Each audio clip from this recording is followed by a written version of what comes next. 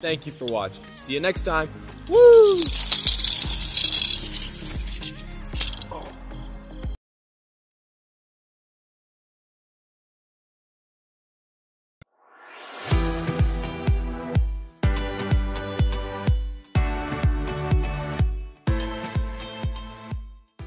Basically, the materials you're going to need are some metal cable. You're going to need this pulley for the cable. This is where you're going to obviously ride down the zip line. Some rope for adding like kind of the harness where you're going to be when you're going to go down the zip line. You're going to need 2 of these screw clips that are going to keep the both ends of the cable in place in the zip line to make sure you don't fall down. And you're going to need a multi-tool to cut the rope and basically rig everything up. Also, one last note, this cable can hold 1,500 pounds, this pulley can hold 4,000 pounds, this rope can hold 160 pounds, and each of these clips can hold around 1,400 pounds. So there's really not much to worry about in terms of falling down. Alright, so I'm going to try and make this as safe as possible. We have to rig each end of the cable with one of these clips in order for it to be able to swing around a tree and kind of lasso itself there in order to stay in place for our zip line, right? So what you're going to need is the cable and the clip along with this bolt right here, which is designed to keep the cable in place because it's going to use it by clamping down on it. We can set this aside for a second right now, and we're just going to focus on these 2 things right here, alright? If you haven't seen my video on how to do a bowline, it's one of my videos on how to tie certain different knots. You should check that out if you would like. But basically, I'm just going to tie a basic bowline. I'm not going to explain it in this video too well. It's better to check out my other videos. But basically, you kind of do a sort of loop, like so. And then you want to kind of bring it through here and then bring it around. But since this is much thicker, I'm going to get a much longer piece of wire to be able to do this with. You want to do this, loop it around,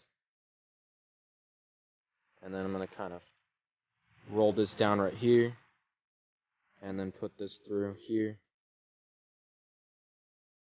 like so, and I'm going to try and kind of condense it as well as I can.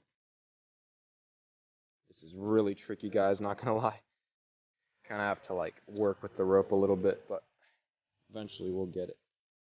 Well, anyways, I've made this little loop. It's turned out to be this little loop after struggling with it for a while, like sort of 2 loops. But when I let go, it kind of loosens itself. So I'm going to try and place this stopper to prevent it from doing that for when I clip it onto the clip. How I'm going to do that is I'm going to try to take this and I'm going to bend it back like so. And by bending it back, it gives this thing space to go through. Next, you want to unloosen it. Don't remove the bolts completely, just leave them on since you're just going to screw them back in a second. But then you're going to take this. It's kind of tricky because you have to sort of squeeze it a little bit. Like this, you have to squeeze this end really tight. And then you have to basically force it through here. Alright, once you're done with that, just try and pull this a little bit. I'm going to pull this here a little bit too. And then start tightening these. I recommend using a wrench too. I'm doing this with my hands for now, but I'm going to get a wrench real quick to kind of help me out with this. Or pliers. Pliers also work. Pliers also work. You may be wondering why I'm not just using this loop instead of this one. Well, because if I use this loop, this has a higher chance of sliding out from here than if I use this loop. Which is why it's better, because there's less like direct load coming out from this loop that could loosen the rope. Alright, it's pretty tight in there right now. I'm going to just tighten it one last bit. You want to make sure this is as tight as possible because this is when it's going to be supporting your weight. Like I mentioned before, like a lot of these things can support well over 1,000 pounds, so you really have not much to worry about except just the way you rig it. I'm almost 150 pounds, so it's not like I'm putting too much weight on it, but say a much larger individual who might want to try this out is also able to do this with this weight. Just be sure that all this is properly rigged up. You want to get your cable, and then you just want to put it through this loop, not this one. Putting it through here will ensure that you are as safe as humanly possible. Well, in terms of what we're working with here. And then you want to kind of close the clip. Alright, there we go. So I forgot to put the pulley before making the end. So I had to undo it and feed it through the wire. Alright, here's me unceremoniously putting the pulley through one end.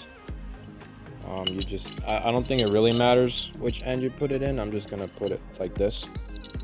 As long as, I mean, it doesn't matter which side is facing which, as long as it can easily roll like this.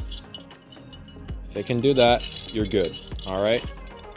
Now I just gotta redo the knot. And then we will get to almost the fun part, which is just putting the two ends together. Now that you know how to make your zip line, it's time to set it up. You're going to need two decently sized, strong trees that you can put them against. The first one, which is the source, you're going to want to put real high up. So here I have with me a stool to help me set this up. If you don't have a stool with you, or if you want to make it even higher, I would recommend using a stick to kind of push it up. If you're still confused about what I mean by that, no worries, I will show you momentarily. So let's start by setting it up first on this tree as high up as we can, and then we're going to set it up on the tree down there.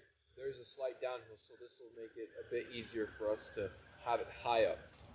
To attach the zip line onto the tree, you want to take the one end of the rope, and here we have our pulley. So we're going to just send that down because we don't want this to get stuck in the beginning along the tree, because then it won't work at all, right? So then, once we have that in place, we're going to get up on our stool and loop it around. I'm going to try and loop this as high as I can around the tree like so. The point of this clip here is to basically be able to put the wire through and then be able to screw it on real quick. And then it's tight and secure and it should not fall off. And then next you want to kind of slide it up as tall as you can. Once you have it tight, you want to try and pull it. And then now, it's really tight on. And it shouldn't slide down when we attach the other end. We want to lift it up a little more. Like I explained previously, we can use like a Y-shaped stick to kind of push it up. So as you can see, the path is pretty clear. So you want to make sure you have two trees, one here and one that we're going to try and find down there. And you have a clear path to go through because you obviously don't want to be crashing into any trees, bushes, or even spider webs. Let's go down there and try and find a tree that we can use as our other end.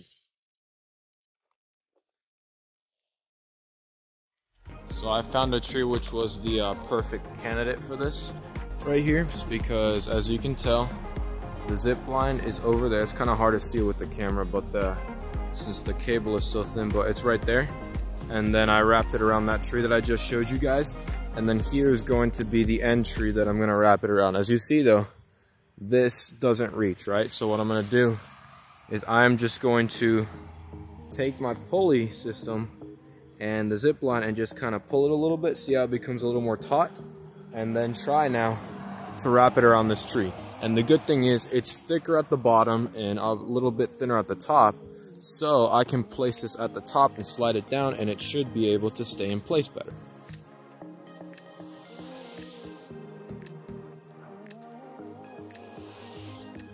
It would be best in this case to use maybe 2 or more people to kind of help you. One guy holding it here, the other guy pushing on the other tree to kind of add in that tension.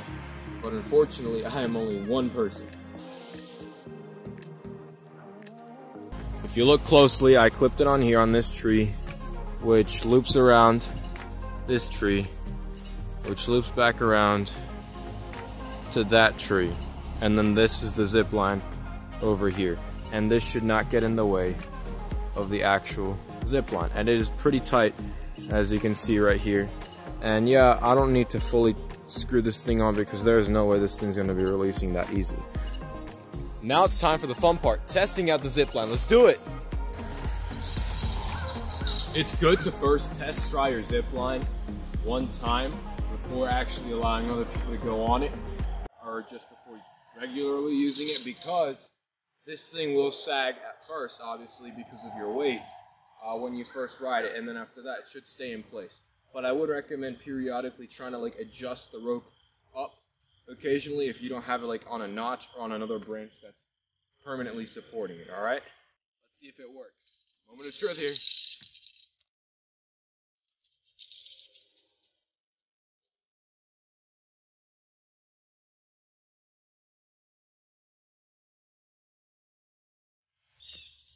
So as you can tell, it sagged and I hit my butt on the floor. Kind of hurt a little bit, but it's okay. Let's try and improve this by moving up the other branch as higher up as we possibly can, maybe even with sticks to make sure it's really high up to prevent it from sliding back down that low again. But you see, that's why you should try it out at first, because now it's loose, so it won't work properly like that anymore, because it'll be really low down on the ground, alright?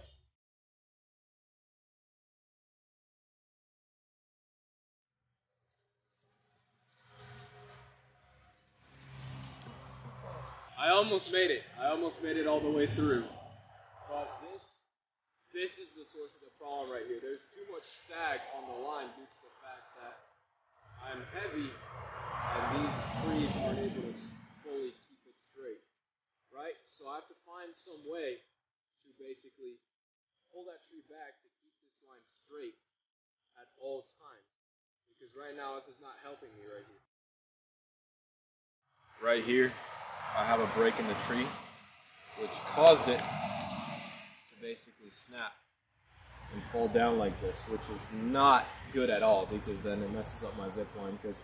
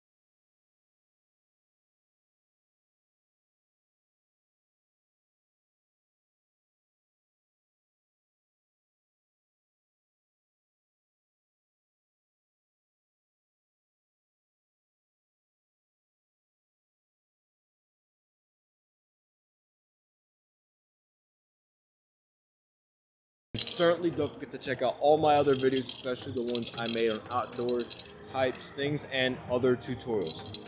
Don't forget to leave a like and subscribe.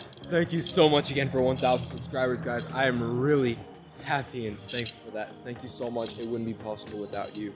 And comment down below if you have any other video suggestions for videos that I can do in the future. I'll be sure to take a look at those. And lastly, hit that bell icon in order to keep up with my latest videos. I appreciate you guys for all your support, and as always, thank you for watching. See you next time. Woo!